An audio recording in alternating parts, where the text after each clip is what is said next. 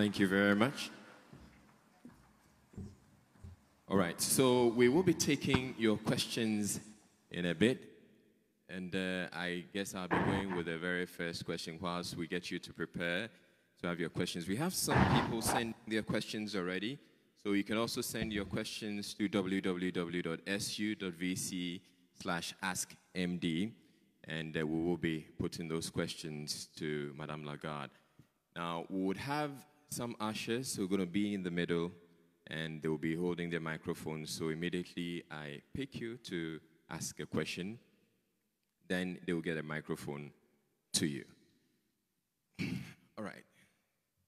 So I want to go with the very first question, and I'm sure it's a question like that, isn't it? I'm sure it's a question that's on the minds of lots of people, which is the fact that we're exiting the IMF. So what is going to be the relationship between Ghana and the IMF going forward? It will be a combination of two things. One, it will be the normal relationship that we have with any country which is a member of the IMF, and there are 189 members of the institution. And that requires, because that's the contract that was entered into between the 189 countries, that annually we conduct an audit of the economy. We review the fiscal position, we review the debt position, we review the underlying fundamentals about it. We focus on anything that is macro-critical. And I take the opportunity of this to mention that there are countries where female participation to the labor market or access to finance are macro-critical. We will, in that case, review those issues. There are countries where the level of inequalities is such that it is macro-critical and can actually impair the proper functioning of the economy. We will look into it. There are countries where climate change risks and challenges are also macro-critical and are sometimes a survival issue, and that will also be included in our review.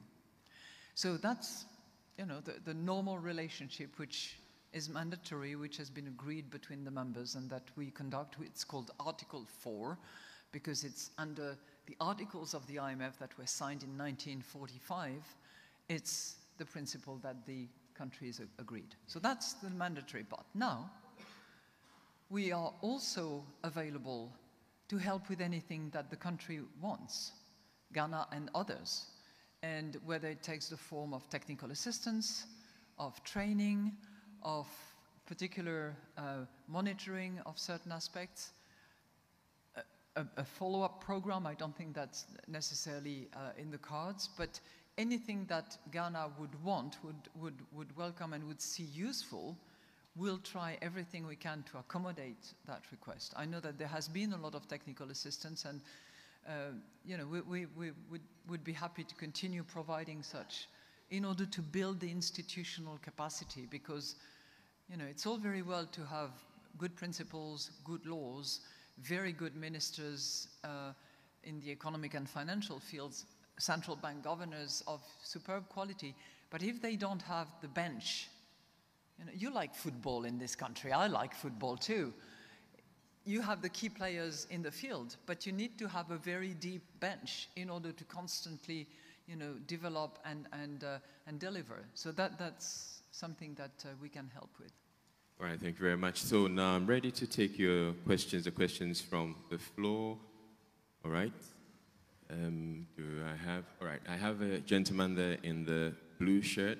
Let's get a microphone to him. Should keep his hand on because people are Yes, so keep your finger up, okay, so the microphone will get to you, okay, in a bit. And we'll also be taking some questions. They're going to pop up on the screen, and we're going to be sharing that. So give us your name and the institution you're coming from, and then you ask your question, please. Okay, my name is John Andrew Richardson. I'm coming from the University of Ghana. Over the years, one thing I have realized is that IMF MDs normally complement governments in power for their economic management. But then when they go to opposition, IMF also paints a gloomy picture of their economic management. So why is it that? Because I've realized that from 1992 up to date, IMF has been consistent with that. Thank you. All right, we'll take a second question with the gentleman who's in the suit right there. You raised your hand. Is it that you're not going to ask a question anymore? Sorry, I'm not sure that I understood the distinction that you drew between the two roles that we played. I want to give you the best answer I can, so I need to understand the question better. Sorry. All right, Okay. so clarify. Okay. What I'm saying is that, you know, currently, when you met with the vice president, you said that the economy is performing better than 2 years, Yeah. all right? And I said that has been the case, all right? Whenever successive governments are in power, or when a government is in power, and then the IMF wants to comment about the economy that prevails at the time, they always commend them for their powerful economic management, all right? But when they go off power, IMF paints a gloomy picture of the government that's lost power. I believe you understand me now. Okay. All right, maybe Yeah. let me just Yeah, summarize. So essentially, his point is that you always say nice things about the government in power. All right, so let's have the second question. Thank you very much for the opportunity. I'm Dr. Lord Mensah from University of Ghana Business School. I'd wanted to know, after, I think we're about to exit the program, and looking at the dynamics, I want to ask if in case Ghana should go back to IMF, you know, would the conditions be stronger than what we had this time? And if that is the case, what are you telling our leaders, you know, going forward in exiting this program? Shall Right. I take these two? Yes. Yeah. So we'll take two, and then we'll come back. So please hold on for us. We'll take the two, and then we'll come back and take some more. You know, on your first question, first of all, I think I tried to be fair in praising certain aspects, and you applauded, and then in identifying the vulnerabilities, which nobody applauded. So we tried as much as we can to have a balanced view about the policies and what they deliver. And I think I would have done the same thing 2 years back and 4 years before, and on and on. We have to work with whatever regime is in place. And in many ways, I wouldn't say the beauty of the IMF, but we try to extract ourselves from the politics. And we try to look at the data, the prospect, the potential, the likely policy impact of decisions. We have to look at the external environment. I mean, there are so many factors that we have to look at, irrespective of political leadership and side, if you will. But there is one thing which is critically important for any program anywhere in the world to succeed, and that is political ownership. I'm still to see a program well designed, fully grounded in the right, or the best analysis that we produce, which will succeed if it doesn't have the ownership by the authorities whose ultimate responsibility is to produce the results. I was a finance minister in France, and whenever something was difficult in any of the European countries, not all, but many, whenever something was difficult, we used to say, it's because of Brussels. You pass the buck. Very often, I feel like I'm Brussels. But it doesn't work. It's only going to work when the country, represented by its authorities, takes ownership of the measures that are needed to improve the position, to re-establish a balance of payment that works, to build up the reserves, to have a monetary policy that is predictable, stable, and well articulated, and that will provide stability, to establish the fiscal responsibility that is needed, to limit the borrowing, cap it as suggested, cap it in terms of fiscal deficit as suggested. So that's the political side that I see very often. Now, another IMF program, would that be needed? You know your country better than I do. It seems to me on the face of it, particularly if the resolve that I have heard from the president, from the vice presidents, from the finance minister, from the governor, if there is that resolve to actually stay the course and maintain that fiscal discipline, I think the country has everything it takes to do without an IMF program. And I very much hope that there will not be these external shocks, you know, whether it takes, you know, a sharp and durable drop in commodity prices, or massive increases in tensions that would hamper any trade. I hope that that doesn't happen, because if it did, then clearly not just Ghana, but quite a few countries would actually need our help. And we stand ready. We need to be available and ready for that. But I think, you know, in addition to political maturity, I think that fiscal responsibility can be developed. And it requires buy-in, and it requires explaining. But I think it is in the seeds of that tree that you are nurturing.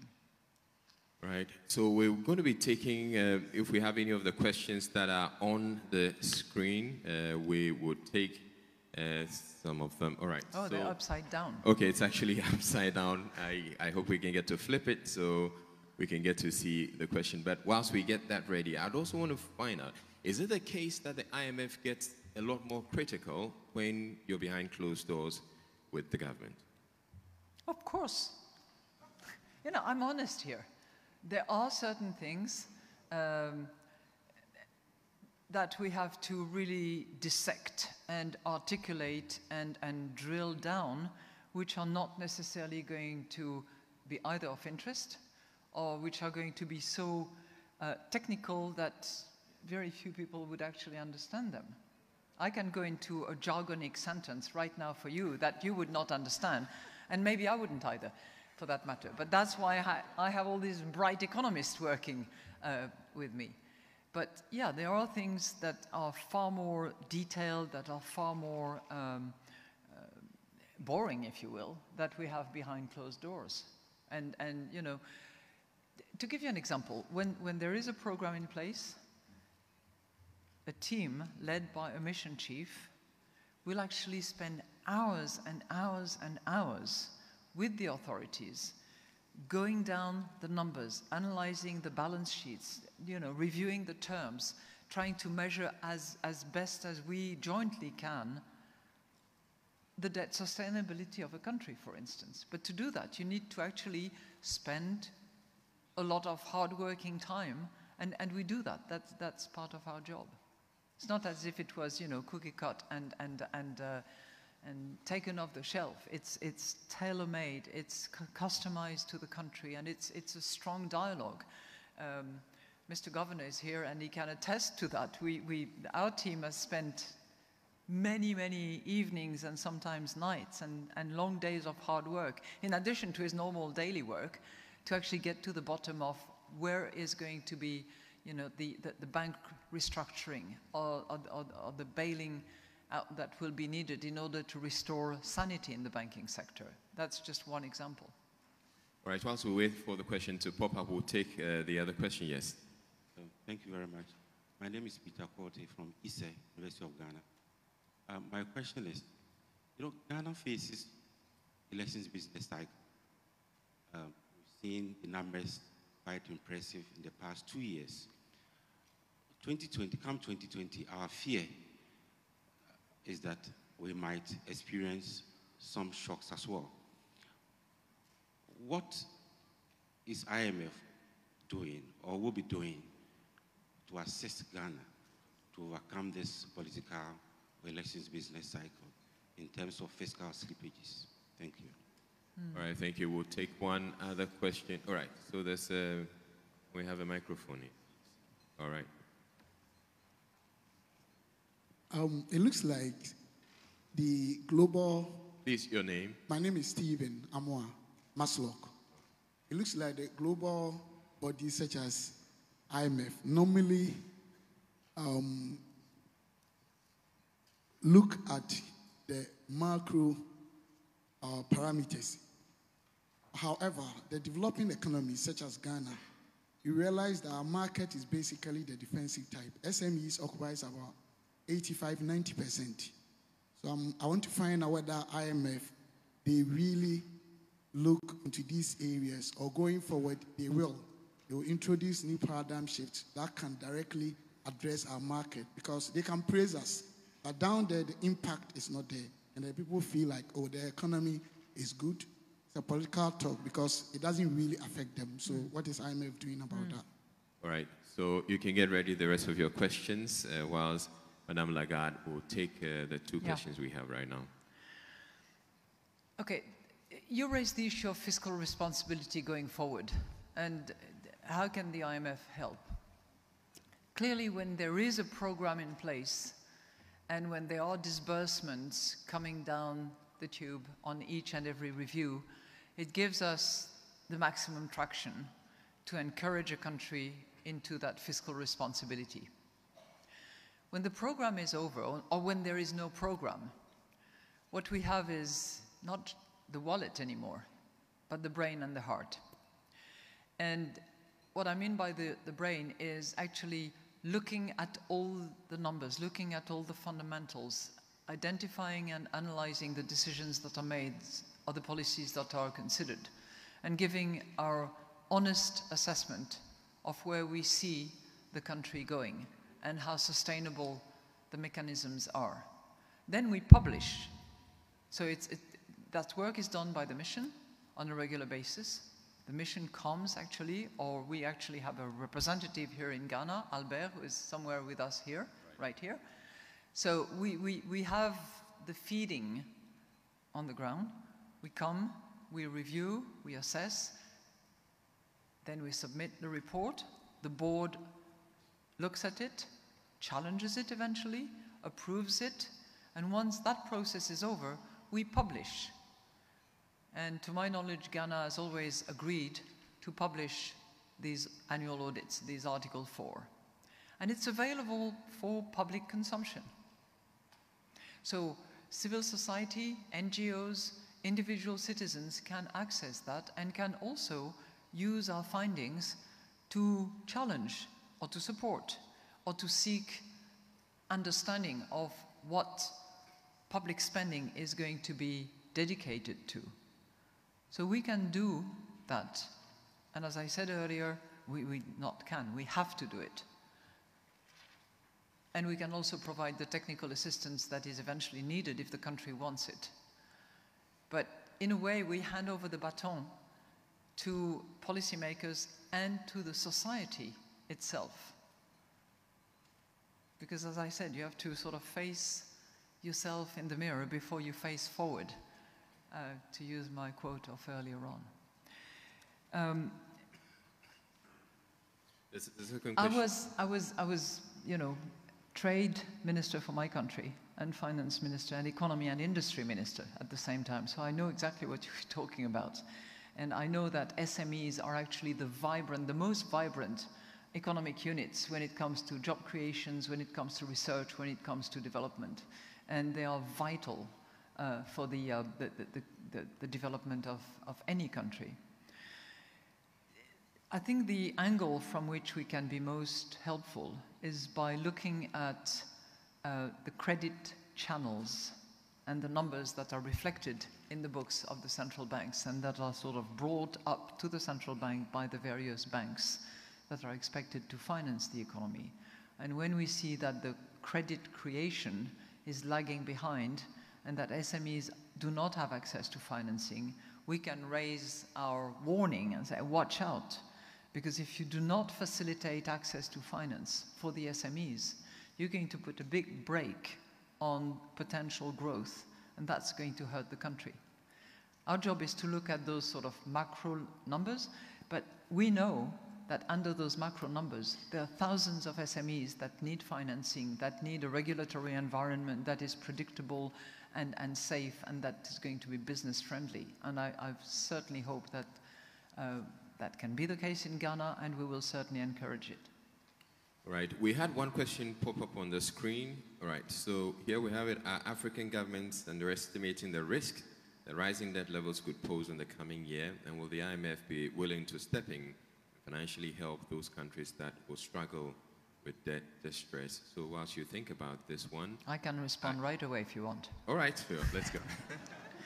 Well, it's a huge, big issue, and it doesn't only apply to African governments. It applies to many of the low-income, middle-income, and emerging economies, where clearly the level of debt is a big concern of ours. If I give you a few numbers, we have currently 184 trillion of debt, sovereign, corporate, household. Now those big numbers mean nothing, but just remember, it is 50% more than the overall debt that we had in the world in 2007 when the Lehman Brothers precipitated the great financial crisis that we are still suffering the legacy of. So it is a big burden that many countries carry on their back when they are asked to run, to develop their potential growth, to improve productivity, to create jobs. So first of all, I think, and that's where the IMF can help, we need to understand exactly where debt is, what the terms of those debt are, because the days when debt was predominantly held by Paris Club members are gone. There are many non-Paris Club members that are lenders. You know, we always mention China. It's not just China. It's China and many others who are not Paris Club members. In addition to that, you have a lot of debt that has been issued in the forms of multiple bonds by various low-income, middle-income, and emerging market economies, sometimes with, frankly, an attitude by not the issuers, but the facilitators, meaning the banks, that has been quite excessive. And I have in the back of my mind situations where a particular country, not very far from here, would actually need a bond issuance of X, and the bank would say, you can take X plus, plus, plus. Now, luckily, the head of that government called me and said, well, what do you think? I said, no, just be careful. You need X, go for X.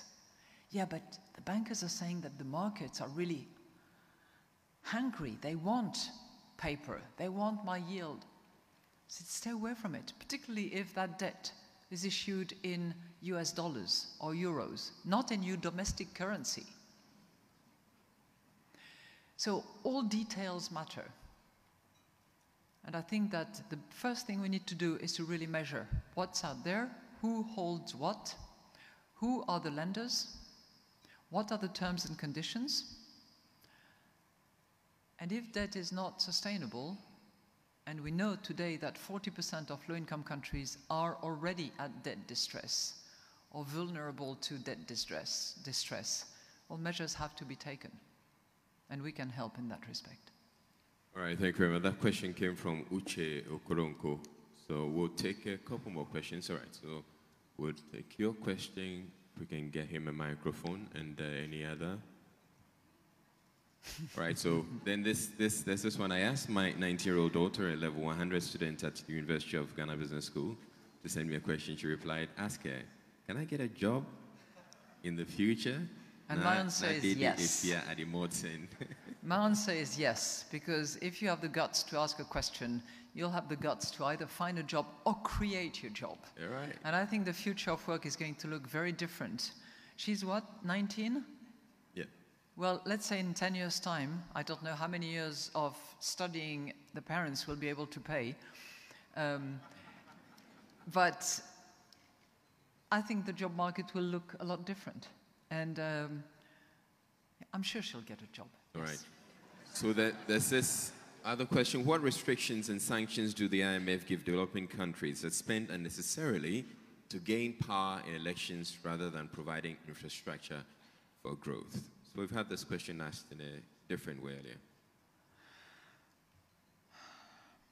Well, they are. I'll tell you something. And I recognize that this question is not directly pointed at that. But under my leadership at the IMF, and before me as well, but certainly I've made a point of being very strict on that. Whenever we see that money is spent, whether it's the money, that has just been disbursed or any of such things. When money is spent in hidden way, off the books, in, funny directions and funny purposes, typically we stop any support and we stop any program. And we have done that in the past, and we would only resume our support when we receive all information that actually identify where, how, and for what purposes payments have been made that were not disclosed to us and that were kept off the books and not transparent. That's what we do. All right, we'll take a question from here. Thank you. Kwame Edudakwa, Ghana, Exim Bank. Exim Bank. Exim Bank. Madame Lagarde, Akwaba. Mesada. Medase. Medase, sorry. That's right. Ah. We'll teach you. I was always challenged. We'll get you there, Medase. Medase. Given the nature of the institution I'm with, we have an international mandate. So my question is a bit justified. Now, John Bolton gave an Africa speech. And so I just wanted to know, given the leadership role of the US in the IMF, what was your opinion on that speech, if I may? And the second one is, I think you've part responded to that already, in terms of the, because your global debt database just came out, we can see increased levels of debt. And my question really was that, do you think sub-Saharan African countries can maintain those levels of debt? Now, the Bolton speech, are you able to state exactly it's very easy because I'm not going to go into an adversarial debate or controversy because I think it doesn't take the debate particularly far.